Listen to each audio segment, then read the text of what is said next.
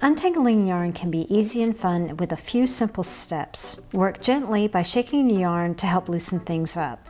If you feel resistance, stop, and use a knitting needle or skewer to help loosen tight areas. Use a bobbin to help wind your yarn as you go. This helps a lot with traveling, but travel lightly to prevent tangles later on. A yarn winder also comes in really handy if you have one. And finally, always take a break and work on something else when you start getting frustrated. Remember, patience is king.